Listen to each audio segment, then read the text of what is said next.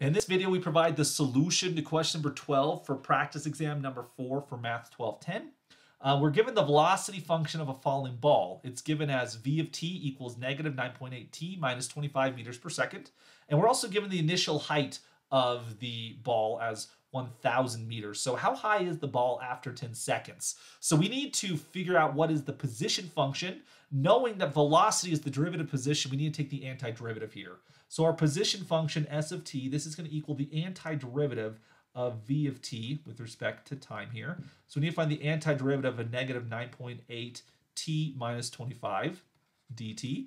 And we can calculate this using antiderivative properties that very much resemble derivative properties. So we can break this over sums, so we can factor out coefficients. So we get negative 9.8 times the integral of t dt minus 25 times the integral of dt, in which case the antiderivative of t is going to be a t squared over 2.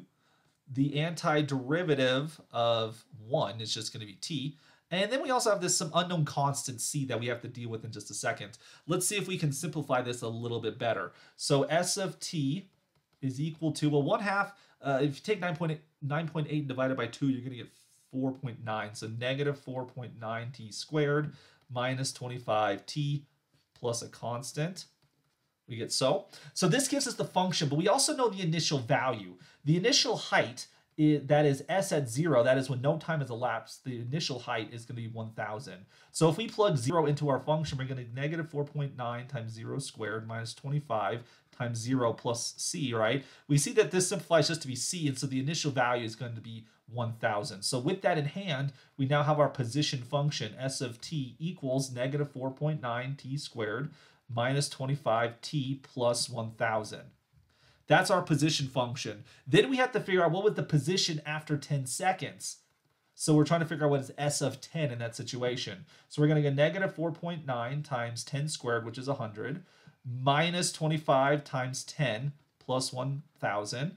Timesing by 10 is pretty nice because it just kind of moves the decimal place around. So if you times by 100, that's going to move the decimal place by 2 positions. So we're going to get negative 490.